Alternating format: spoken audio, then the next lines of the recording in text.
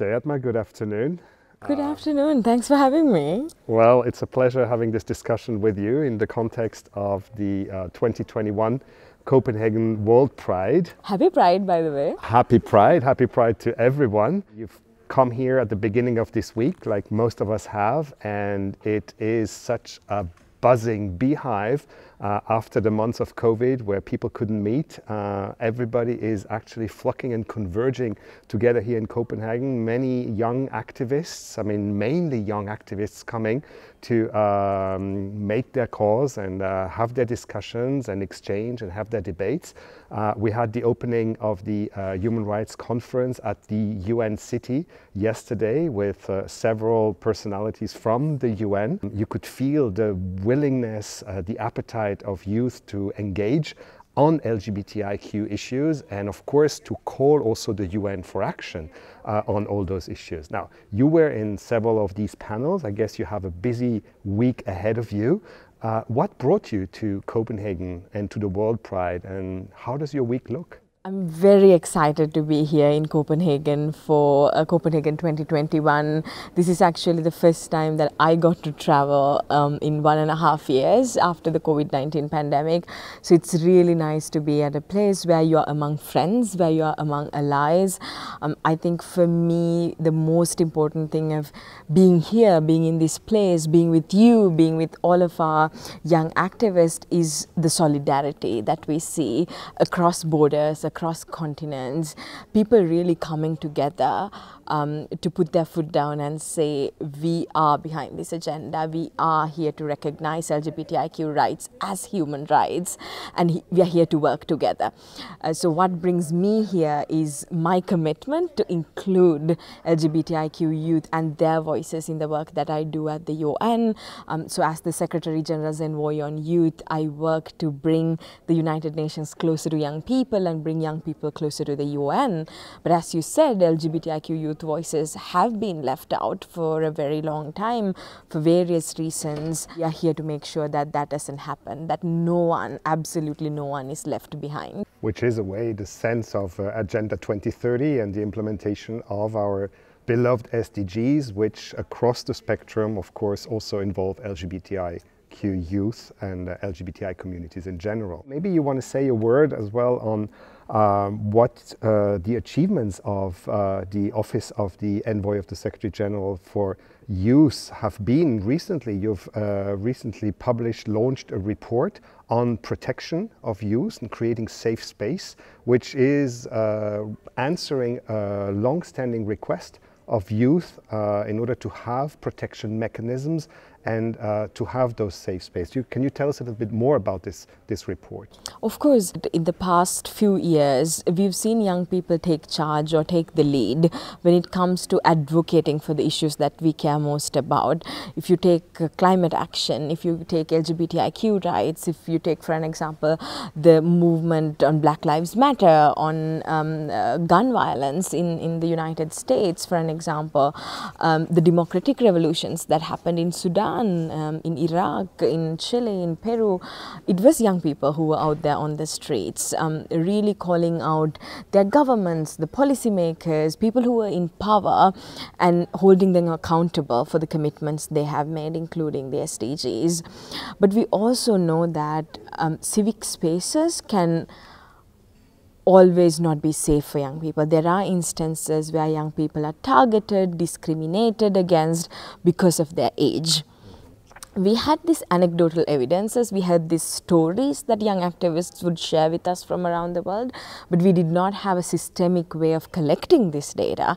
So last year, for the first time, my office conducted a global study on the protection of young people in civic spaces, and we consulted over 500 young human rights defenders and activists from around the world, including young LGBTIQ activists, and we asked them a very fundamental question: do they feel safe in their activism? Do they feel supported in their activism? and do they feel respected when they engage in the activism? And unfortunately, and to maybe unsurprisingly to many of us who work in this space, the answers to these questions were negative. Young people did not feel the spaces they were engaging in were safe.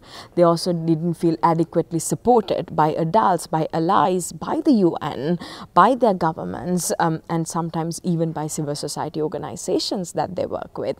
So there is a need to dissect and analyze what really are the challenges that are holding young people back, or that are contributing to unsafe environments for them to be activists. So we figure that there are social barriers, cultural barriers, economic barriers, political barriers, legal barriers, and we analyze in the report 6 types of barriers that prevent young people fully realizing their potential as activists and advocates. So I encourage everyone to read the report and to use the recommendations in the report, which are very diverse. We have recommendations for governments, for the UN, for civil society organizations, and to really share power, because you cannot always think of young people as the future, because they're here right now, they are the present, so you have to share power with them today if you are to help them make change in the future. You said a beautiful sentence, share power with them. I think what came out this week in Copenhagen is this eagerness to participate, to act with the international institutions, and to have the institutions act with youth on LGBTIQ issues. Now I understand protection is of course the first condition that has to be met in order to have action to happen. I understand this is the objective of your report. The report is only a first step. I guess the activities and the work will continue throughout the next session of the United Nations General Assembly as well.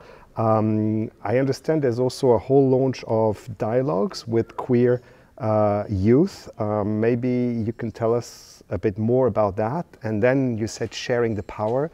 How can the UN concretely share the power with young people? How can young people be involved in a very efficient, concrete way, which goes beyond the rhetorics, in what the Secretary General calls this networked multilateralism, where the UN really needs to reach out to other partners, and youth is of course a privileged partner. Of course, I think, Alex, and you've helped us a lot last year to really convene dialogues around the UN 75 process. We were celebrating the UN 75th birthday, and the UN engaged in this listening exercise to listen to people around the world, and to, maybe unsurprisingly, it was mostly young people who spoke up, who took the survey and who told us how the UN can be better, be better fit to respond to the challenges of the future. And I think we had a very humble learning opportunity in listening to young people. They were telling us, well, I know that you are trying to engage with young people, but who are the young people you are engaging with? Because we don't see disabled young people in your meetings. We don't see LGBTIQ young people in your meetings. We don't see refugee youth in your meetings, which really help us take a very critical look at UN's own programming on youth, and to realize that, well, in our intention to leave no one behind, maybe we are leaving certain groups out. So it was very important for us to acknowledge this and come up with specific strategies to include these groups which were specifically being marginalized because of the specific vulnerabilities that they have as a group.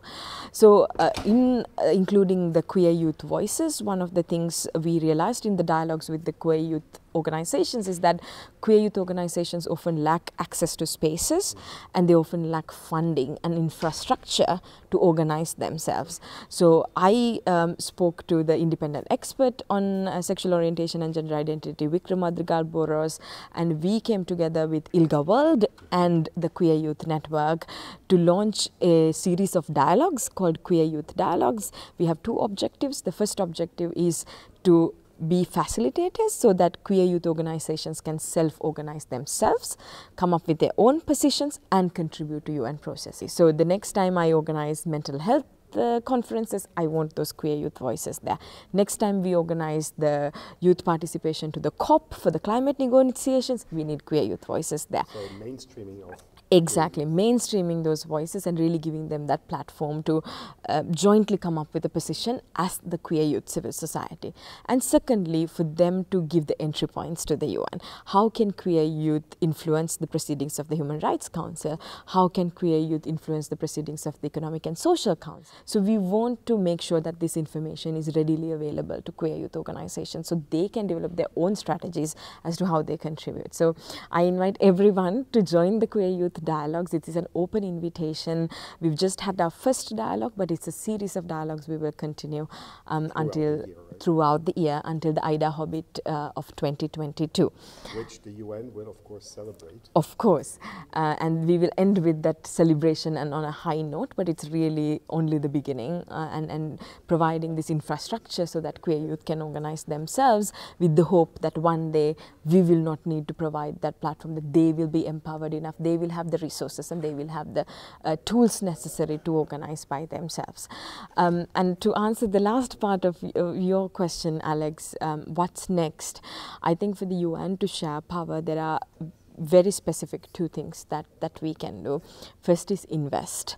I think we talk a lot about engagement of young people, about queer young people. I think having the opening of the Human Rights Forum here at the UN was itself a big step, but we often don't put money where our mouth is. And if we are to invest money in bringing queer youth voices into the conversations of the UN, I think our conversations will get much richer, much diverse, and much relevant to the young people that we are trying to serve. So investing in creating spaces for queer youth is extremely important. And secondly, I would say invest in queer youth organizations directly, because often we know that in places where it's illegal to be, or criminal to be gay or lesbian or bisexual or trans, how can you expect organizations to, be formally registered NGOs? It's not possible. So many of these organizations are informal networks of volunteers coming together so that, they can build a community around themselves. So as donors, as funders, as institutions, we have to be flexible enough to understand how queer youth organize themselves and be able to be flexible enough to open our doors to them, but also channel direct funding and support to those organizations. So this can be informal ways of support, not necessarily formal ways of support. And secondly, I think protection. I think we still can do a lot more in speaking up when queer youth are being targeted, being retaliated against, being cracked down, sometimes by their own governments who are supposed to protect them, and sometimes by non-state actors. And I think we should be fearless in standing up for them.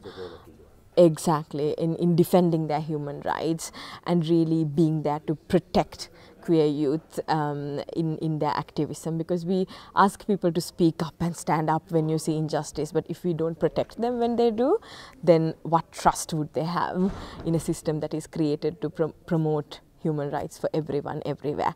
So I would say these two things, invest and protect. Wow. Those are my messages for the UN. Thank you, Jay. That's a very powerful message. And I guess, from what you described, quite a welcome, innovative initiative that is coming up with these dialogues, with all the activities that are planned ahead, and we are really looking forward to them. You also noticed, as I had yesterday, that it was symbolic to have the Human Rights Conference for the LGBTI rights here at the UN city, but the feeling was ambivalent. Sometimes the feeling is the UN doesn't really care about us. On the other hand, it was a signal that this was taking place here. So happy, half, not that happy. What would you tell in a very short sentence to the youth that is doubtful about the UN, how reliable as a partner the UN can be? What should make me trust as a young LGBTI activist in the UN? I think it's very easy to be suspicious and, be not having that trust. I see that not just towards the UN, but many young people are also developing a mistrust towards their own governments, towards their own institutions. But I want everyone to remember that the UN Charter starts with "we the peoples." It doesn't say we the straight people, we the cis people, we the rich people, we the governments. It says we the people. So every single one of us are and must be protected by the organization that we call home, which is the United Nations. I know that it has been a long and hard journey to get where we are today, but I also know that brighter times are ahead, and you can count on people like myself, people like Alex, who will be pushing for our organizations to be more inclusive as we move forward. Thank you, Jayathma, for this message of hope, for this optimism. Thank you for your enthusiasm, for your commitment, which is never fading, and looking forward to continuing working with you on all these. Thank you so much for having me, Alex. Thank you.